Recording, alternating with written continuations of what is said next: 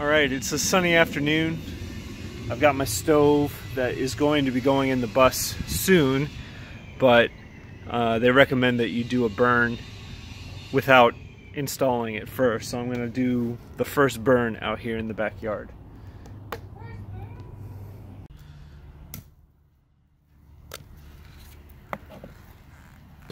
Alright, so I got my fire starter going. I've got some wood that's safe to burn in there. I'm just going to kind of let it do its thing. See if we can get something started. I have no idea what all of these knobs are for. I know that this one opens up a vent down at the bottom, lets some more air at the bottom. This I think is kind of like an air wash, but I'm not entirely sure. I'm just kind of experimenting. I want to see what's going on here. Leave it open for now. Let's see how that goes. This is the shape that the hearth is going to be in. This is my slab. I'm going to cut a straight line through here and there and create a rectangle, but then there's this curve that's going to be in front.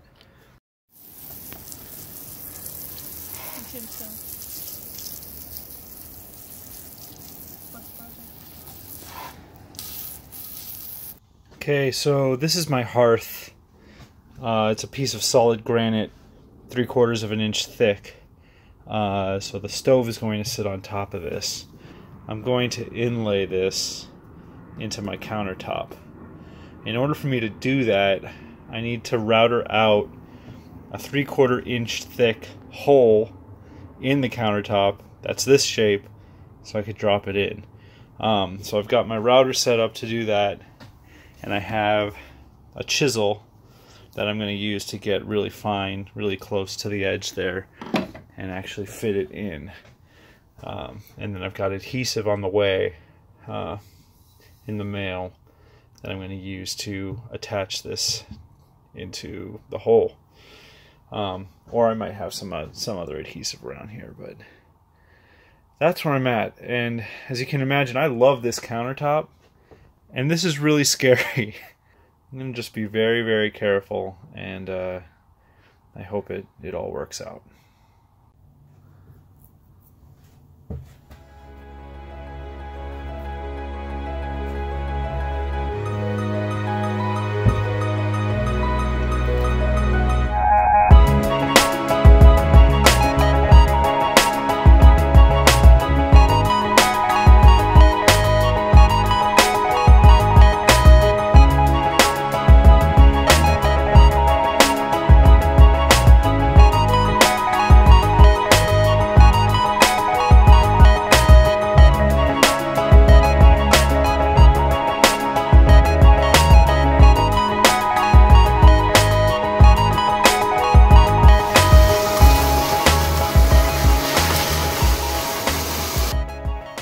So I've routed out the shape of the hearth and chiseled out the corners that were a little bit harder to do the router with.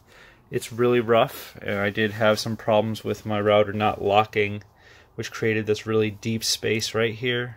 So now this board's really thin, which I'm not too pleased about. But basically what's going to happen next is we put the adhesive down, and with a rubber mallet I'm going to kind of pound it into the countertop. But before I do that, I'm going to go back, sand the whole thing, and do one more coat of Waterlox, which will be the final coat. Yeah. Alright, so today we're going to try to put in the hearth and maybe do the rest of the stove install. I'm going to try my best. I'm hoping it'll be relatively easy to get the hearth in there, and everything after that should be a piece of cake. Alright, so it looks like I inadvertently got some silvery, sparkly sealant, but it's rated for the right temperatures I need, and no one's going to see it anyway. It might actually look cool with the, if any of it pokes through with the granite, but we'll see. Time to place the slab on and coax it into place. Alright, so the hearth is now in. I have inlaid it. That said, the the work is kind of sloppy. There's a few big gaps around the edge that need to be filled in. I think that the solution for this is going to probably be adding trim to the outside, or at least some kind of clear sealer in these gaps to just kind of let it look like it's sitting a little bit better. The gaps are not that bad, but something's got to be done about them. Otherwise they're just going to get a bunch of crud in those holes. So overall though, pretty happy with how it came out. I'm glad that I did this. Yeah, it feels kind of cool, and you know, it sits relatively flush. I have it sticking up just a little. There you go. You can see just how close it is. So kind of cool. Next step is the heat shield in the back.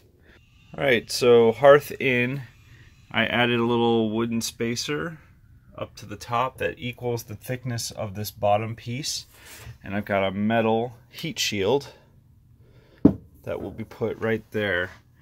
I'm going to be using these ceramic spacers that look like this to give it even a little more depth and having more of an air gap back there.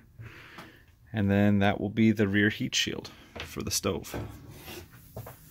We've drilled the holes for the heat shield for mounting. So I'm putting the ceramic pieces in place. They're going to be used for the spacers. And I'm putting the metal through, or I'm not driving them all the way. This is just an example of what it's going to be like, so that they're ready. I'm going to do that for all 8 attachments, and then this whole thing, let's back this out, is going to be placed right up here like this, and the spacers will be in place like that. So if you look right here, you can see that's basically how it's going to be held on. And yeah, should be a good heat insulator. I can even put my arm back here so I can open and close the window, so it's good. Okay, so we got the heat shield on. If you look behind, you can see the spacers. So it's solid. Don't think it's going to vibrate, but you never know. We'll find out when we get moving. And the nice thing about it is I can still reach behind and open the window, or close the window. So I had to go to the hardware store to get some bolts that were big enough to get all the way through this countertop, 3.5 inches. And I marked using pencil on little pieces of tape where all of the holes need to go. And now I'm going to drill them and hope for the best.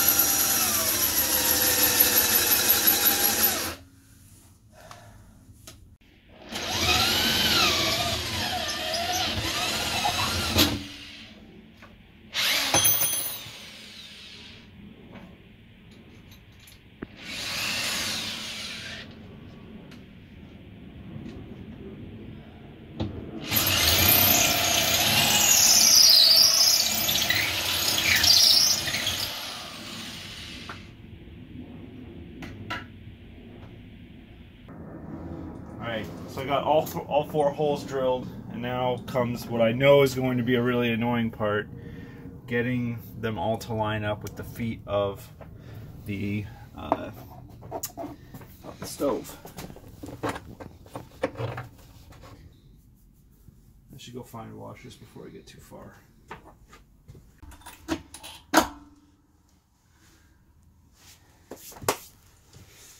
Okay, now I gotta line the thing up and get the bolts in. First one will be easy, all the other ones are going to be hard. Knowing my track record. Off to a good start. Yeah. Okay, so I got the bolts into the holes by loosening up the legs a little bit. There are two little screws, bolts that attach the legs to the body of the stove. So I loosened them up a little bit to give me a little bit of play, and got all of them into the holes. Now I just got to tighten them up, and then I'm going to put nuts onto the top of the threads. Well, the stove is tightened up, and it's not moving at all. That's where it will live forever. Yep. Just got to clean up the granite a little down there. And actually the last thing I got to do is put these nuts on the tips inside here just for extra security. But this thing is bolted to the countertop all the way through from underneath, so it is not going to move. It's not going anywhere. Okay, this morning I've got all of the stovepipe pieces out here in the bus. As I showed you yesterday, the stove is installed, not moving. So now I got to cut a hole in the roof and install the stovepipe. And then we can have a fire. I'm excited about that. Alright, so I cut a hole in the ceiling, and I've drilled one little hole, which is where my big hole is going to start with my jigsaw. So I'm going to go outside now, and I think that there's plenty of space around this so that the pipe shouldn't be impeded by anything on the roof. I go cut the hole from the top down, and then we're gonna try to get this pipe in. Okay, so I got the roof penetrating double walled insulated piece in there, and it comes all the way down, and I could just stick it right into the stove like that. I'm debating if that's okay. I'm gonna call the company and find out. Tiny Wood Stove, the company that gave me the chimney pieces, said that it's perfectly acceptable to put the double-walled chimney piece directly into the stove. Alright, so I've decided that I'm not going to use the black pipe. I'm just going to go directly into this double-wall pipe because it keeps my clearances nice and low, and because it's up so high, it doesn't really make sense to keep going higher. Like this will be nice and insulating. So I've got some of this high temperature gasket maker gasket cement. I'm going to just put it in these like grooves around here and let this thing set in, and that's it. It does not move after that. So this is it. Got my gasket stuff on. I'm going to carefully just put everything down and seat it in place. Pull it down nice and tight. I'm going to put on a glove, wipe off the excess. Nice and neat.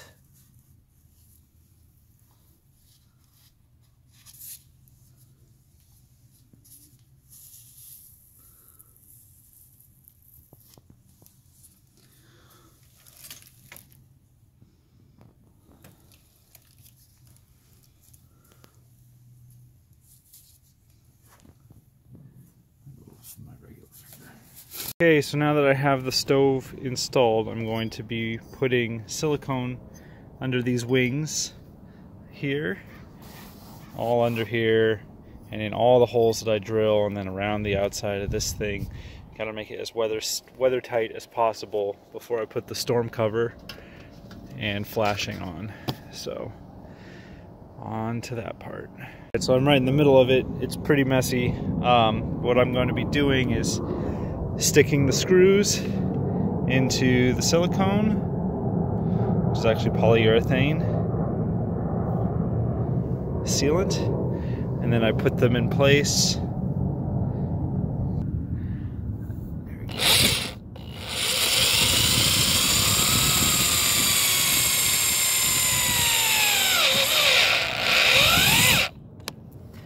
All right, so these are self-tapping roof screws.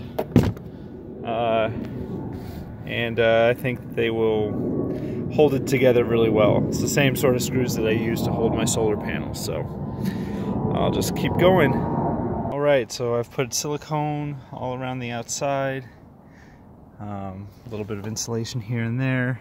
I think that it's pretty sealed up, So now I'm going to put on the storm cover and silicone that. Alright, so I've got the storm collar on, and I put a bead of caulk of the urethane roof sealant around the outside, underneath the entire lip. So now I'm going to kind of use these screws, same screws, to tap down and hold it in place. Alright, so the storm collar's on and screwed into place and sealed up. It should be watertight. And so now I am moving on to the flashing. Alright, so the flashing is done, and now it's time to put on the cap.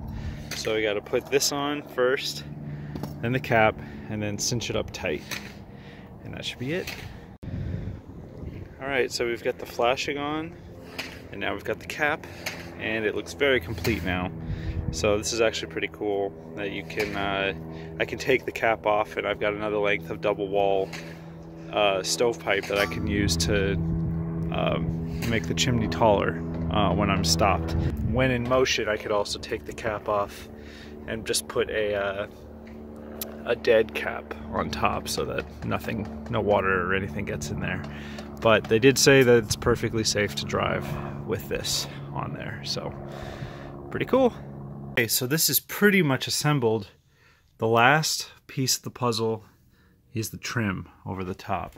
So I've got two pieces of metal right here. They look like this. They're gonna slide up over the top, one on the front, one on the back, and then we're ready to have a fire. So I'm excited. All right, halfway. One more piece. All done. All installed. Ready for fire. tinywoodstove.com. That's where I got this. So thank you, Tiny Wood Stove. I'm going to start up the fire. This is the second time that we've turned it on. The first time was just to prime it. Now it's installed, so this is the first time burning in the bus. I'm going to do my best to turn this into a one-match fire.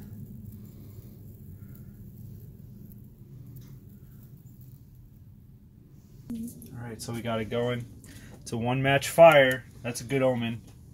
I have a piece of my original right there. My countertop somewhere around here. That's where this went in. So this is the bark, and I've been looking forward to this for a long time. I wanted to burn the bark in the stove in the school bus. So there we go. One match fire. And this is nice and cool. Works out really well. This is warm. Cool. So I think we're good.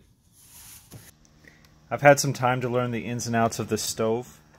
This bottom vent, when all the way open, is used for when you're lighting the fire. You want to kind of like let it have as much oxygen as possible.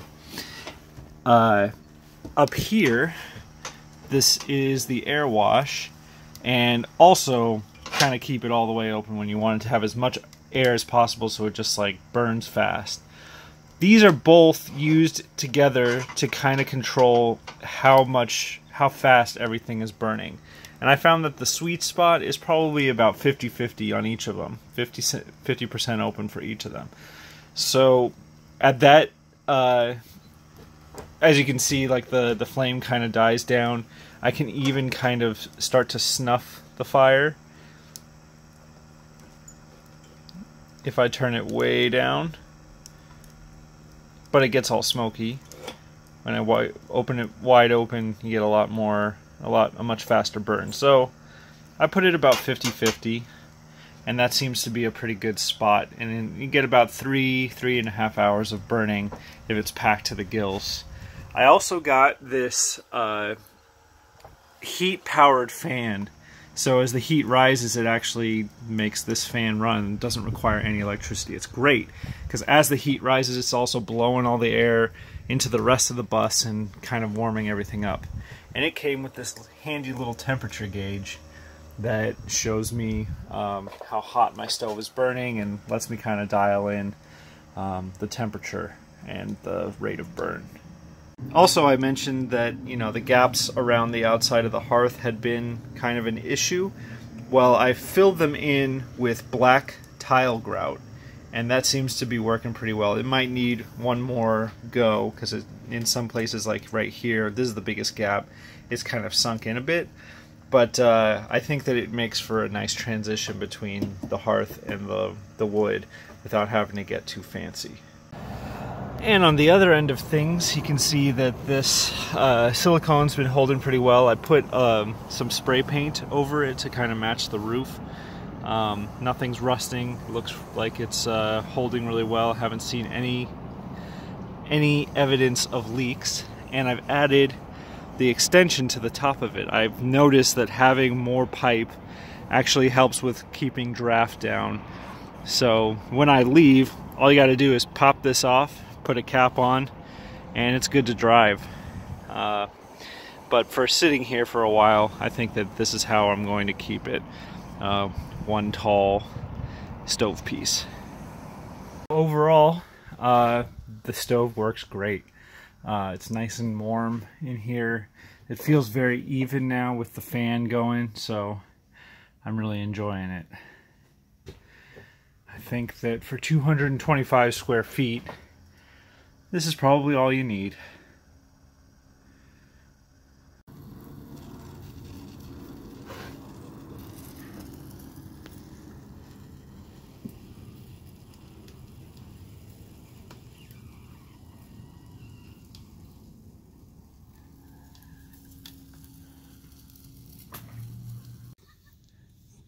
Rafi, what do you think of the fire?